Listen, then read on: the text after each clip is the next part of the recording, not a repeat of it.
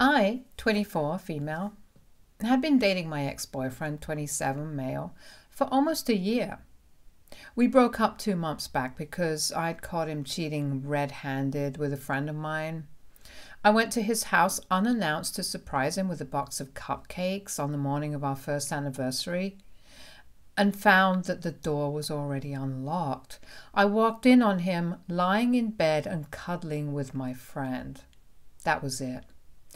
I didn't even give him a chance to explain or apologize and just cut him off entirely. He tried to text me from new accounts, but I didn't even read those messages and blocked those accounts as well.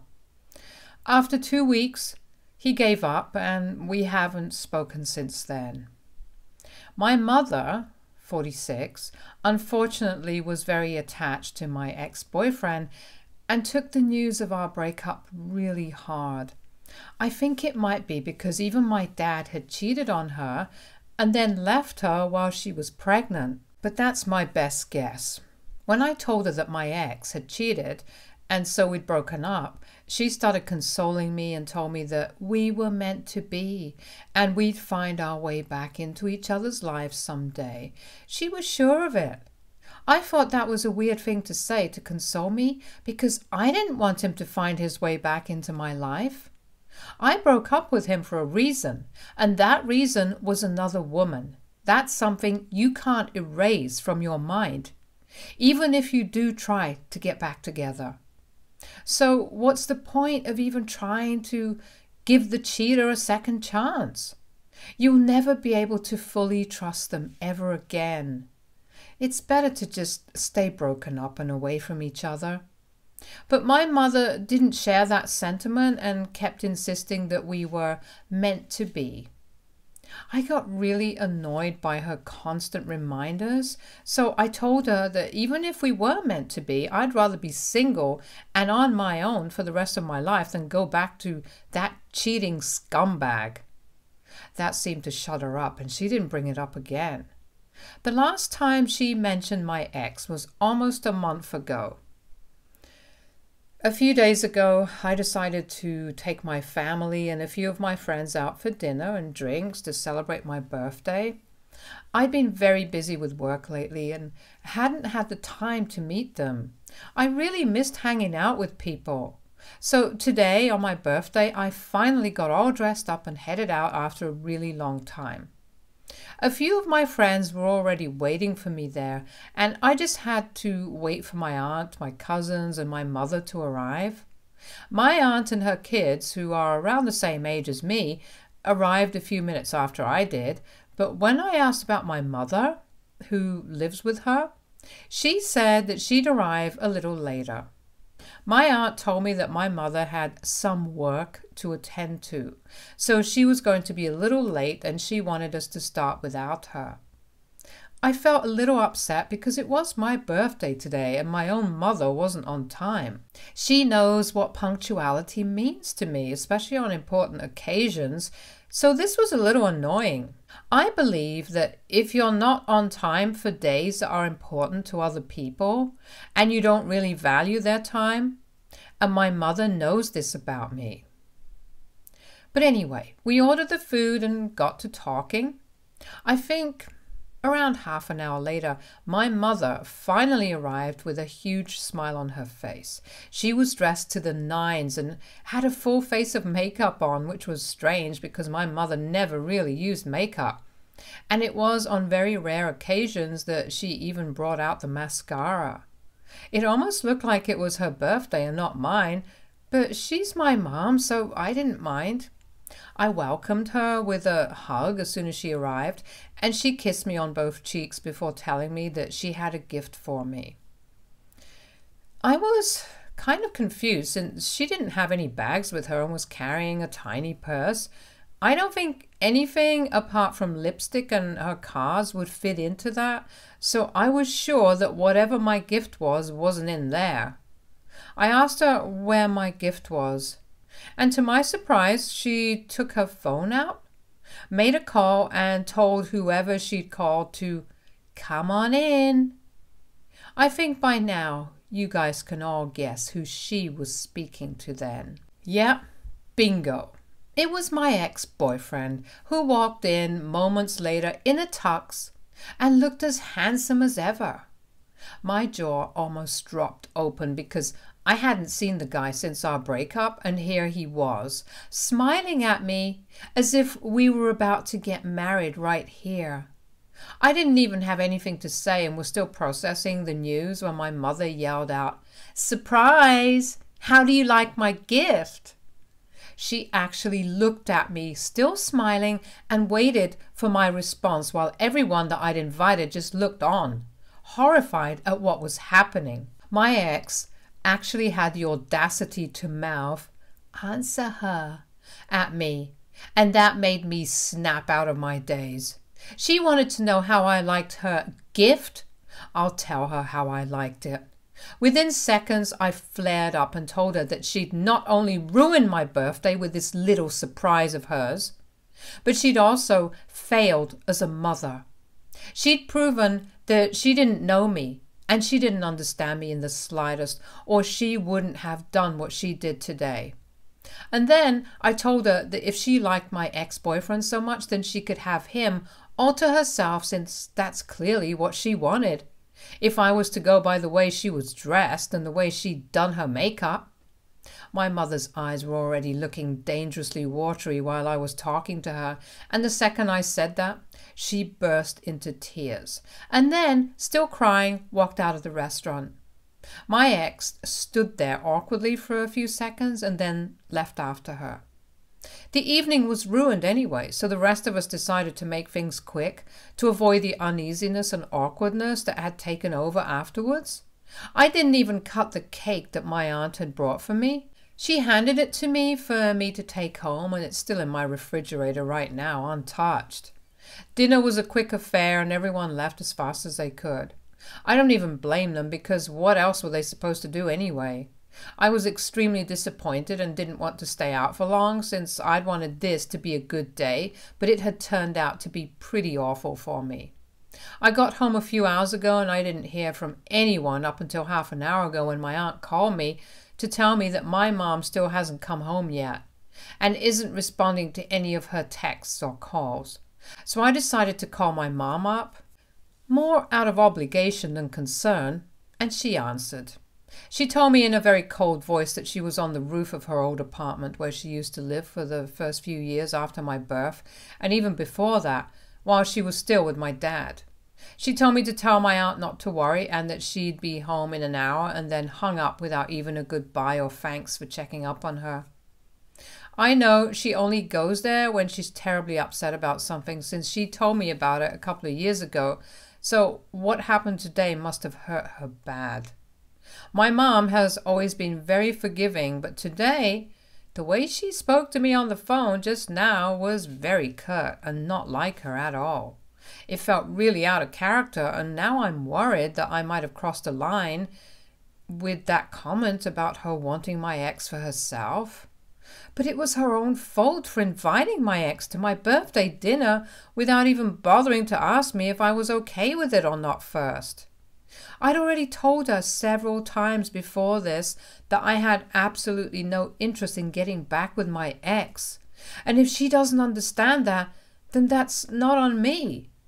So AITA for telling my mom that she can have my ex if she wants him so badly after she brought him with her to my birthday dinner without asking me first? Update 1. A lot of you have been asking about my dad and my relationship with him, so I think I'll explain that part of my life, even though I didn't think it was relevant, but I guess it is. So my mom met my dad in college and they dated for a couple of years on and off, but my dad was never serious about her.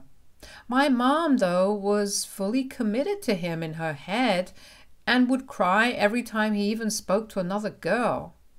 Then, a few years after they graduated, they got together properly and moved in together. My mom got pregnant accidentally a few months later, but my dad didn't want her to have the baby. She insisted on keeping the baby, and they started fighting quite frequently because they were both really young and he didn't feel ready to be a dad in any way at all, emotionally or financially. My mother was stubborn about it and decided to continue the pregnancy and even told him that he could leave if he wanted to. He didn't leave, probably because his parents knew about the pregnancy as well and wanted him to stay with her. But then, when she was 6 months pregnant, she spotted him cozying up at a restaurant near their apartment with a co-worker of his, whom he swore he didn't have a thing for. That was the end of their relationship, and my dad terminated his parental rights and left even before I was born. So no, I don't have a relationship with my dad. I haven't ever seen him. In fact, my mother was careful enough to make sure that she erased every single trace of him from her life. So I haven't even seen any photos of him, let alone seen him in person. I know close to nothing about him, and whatever I do know was what my aunt told me when I turned 18, and I persuaded her to tell me what really happened to my dad. I didn't buy my mother's story that my dad had passed away before I was born, because then wouldn't she want to remember him? Instead, she always seemed to want to forget about him and would get all weird and misty-eyed whenever I talk about him. My aunt finally told me what had really happened, and out of respect for my mother, I stopped talking about my dad after that.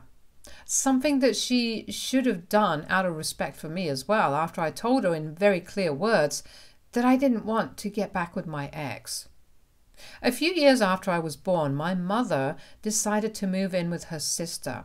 My aunt's husband actually had passed away in an accident, so my mom moved in with her to help her, and she'd also saved a fortune on rent. So to me, my family always meant my mom, my aunt, and my cousins. It's been a whole day and I still haven't spoken to my mother, but my aunt did tell me that she came back home really late last night. So I don't know what she was up to. I don't feel like apologizing to her at all, because what she did was quite messed up and just unnecessary. Update 2. My ex just texted me from a new number to explain what had happened. He told me that my mother got in touch with me a week ago, around the time that I'd invited her for dinner, and she told him that she wanted to surprise me. She told him that even though I didn't admit it, she knew that I still had feelings for him and wanted him back, so she'd taken it upon herself to reunite us. It had taken some convincing, but she'd finally managed to persuade him a few days before my birthday to come along with her, and he'd agreed, hoping to apologize for whatever he'd done and win me over once more. They'd been late because he'd picked up a cake for me with my mother. He told me that it was my mom who'd said that I would love the surprise and I'd take him back in a heartbeat if he showed up in a tux, which might have been true if we'd fought about something petty, but he'd literally cheated on me. That was the first part of his text, and then he said a couple of things that I'm still just trying to make sense of. He told me that after my mother left the restaurant crying, she asked him to drive her home since she'd come with him, and he agreed. But midway, she changed her mind and had him drive her to a different building, her old apartment. And then she invited him to come up with her. He felt bad for her, so he agreed to accompany her, and they ended up talking through the night. Long story short, my mother and my ex were friends now. Yeah, it's actually freaking sickening. I feel like I'm going to lose my mind if she keeps this up, because this is just not okay. I mean, hello? He cheated on me after a year of being together.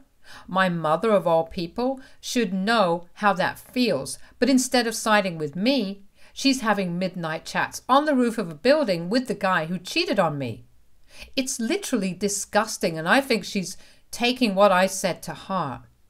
Maybe she does intend on having my ex all to herself. I don't know. It sucks to say this about my own mother, but given the circumstances, I don't know what else to think. I know my ex believes that they're friends, but he doesn't know my mother's past. Or I'm assuming he doesn't, since I don't know if that came up while they were talking the other night. It's so disgusting to think that when I'd called her up that night, she's actually been talking to my ex. The same ex who I'd been ranting about to her for weeks when we broke up. I can't imagine how deranged someone has to be to do something like this to their own daughter. And this isn't even the worst part of today. No, my ex's text got even worse somehow. He actually had the audacity to say to me that what I'd said to my mother at the restaurant wasn't okay and that I should apologize to her because she'd been hurt by my comment.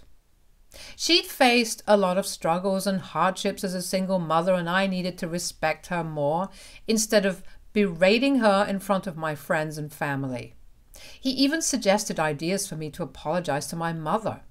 It's not his place to tell me how to deal with my family's issues, and it most certainly isn't his place to tell me that I need to respect my mother's struggle. Who the heck does he even think he is? I couldn't believe my eyes when I was reading his text because it was just crazy for me to even think that people could be this delusional. He really thinks that he has the right to be talking to me about things like respect and morals? Like, dude, you were sleeping with my friend behind my back. You're the last person I'm going to tolerate a lesson on morality from. I can't even believe that he typed all that out and then thought that it was good to go. What exactly did he think was going to happen anyway? I'll just go and apologize to my mother immediately afterward because my cheating ex thinks that's the right thing to do? LOL. Fat chance of that happening. As for all the struggles and hardships she had to face while raising me, it really wasn't all that bad. My mother was and still is a working woman and earns quite well, and so does my aunt since they work in the same field. So growing up, my cousins and I had full-time nannies, and they never had to worry about us more than other parents do. So I really don't know what struggles she was talking about. I might not know what emotional turmoil she was going through, but other than that, she honestly didn't have to struggle harder than other parents. And if I'm being honest, had my ex not told me whatever he told me today, then I might even have considered apologizing to my mother. But now, there's literally no chance of me apologizing to her now. I don't feel bad about that comment I made anymore, because she's out there proving me right. She spent the entire night talking to my ex, so it's very obvious that whatever I said wasn't that untrue either.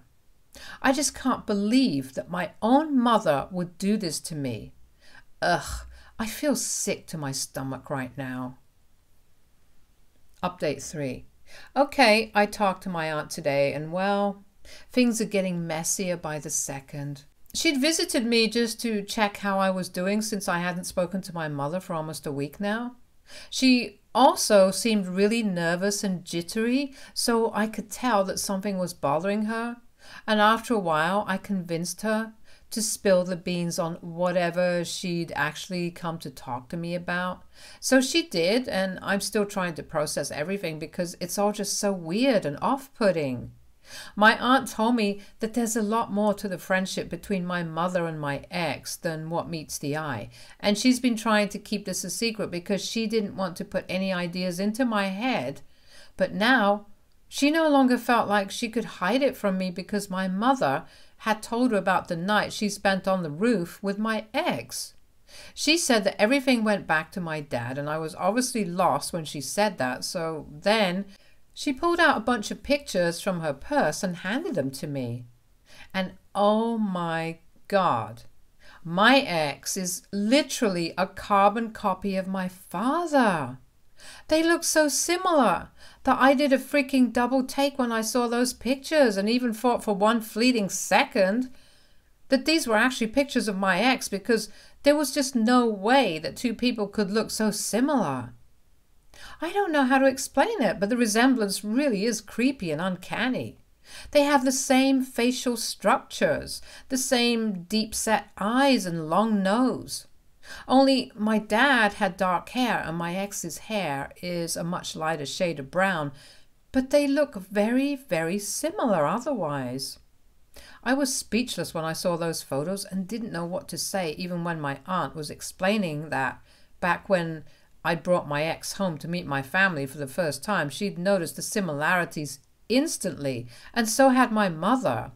They'd even discussed it at length after I'd left that day, and even while talking about my ex, my mother seemed happy, and it did feel a little weird to see her sister talk about her daughter's boyfriend like that. But she didn't think much of it and didn't bring it up again. But now she thought that it was about time that she came clean to me about everything, because she believes that my mother's obsession with my ex has reached a level where it can be referred to as unhealthy, and I do agree with her. I have no idea if my ex knows about any of this or not, and I don't even know if I should tell him. I haven't responded to the text he sent me a couple of days ago, and neither do I intend to, because it all feels irrelevant now that I know what I do know. I don't even know what to make of my mother anymore. All my life I believed that she was the one person I could always count on. I obviously love my aunt, but she's not my mom. Now I'm just lost, because obviously there's a lot more to my mother.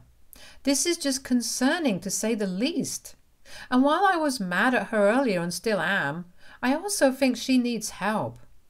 Because going after your daughter's cheating ex only because he looks like your own cheating ex is just psychotic on so many levels. She hasn't dealt with my father leaving as well as she pretends she has, and she needs to speak to a mental health professional about this, because this is all just absolutely unacceptable. It's gross. Update 4. Hey everyone. It's been a few weeks and a lot has happened, so buckle up, I guess. So right after the last update, I told my aunt that we needed to confront my mother, and she'd been unwilling at first, but when I told her that whatever she was up to had to be nipped in the bud, or else my mom would become the woman who ran away with her daughter's ex, and we had to prevent that somehow. I think the thought of her sister doing something as crazy as that is what convinced my aunt to step in and take matters into her own hands. That day itself, we confronted my mother, and even though she was very defensive initially and didn't want to admit anything, she eventually did break down and confess that she had been trying to get together with my ex because of the exact reasons that we'd suspected. She said that she felt like she had a shot with my dad once more, and it actually broke my heart to hear her say that. She had a total meltdown when we talked to her about it, and it was just so sad. So we made her block my ex everywhere because she'd been talking to him even when I arrived, and told her that she needed therapy, to which she agreed.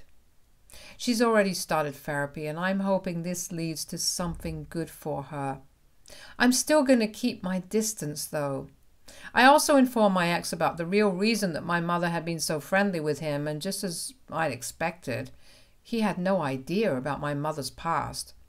The only reason I even told him any of this was to make sure that he doesn't try to re-establish contact with either me or my mother, and I guess it worked, because I haven't heard from him since, and I pray that I won't in the future either. Stay tuned for more stories from our girl relationships.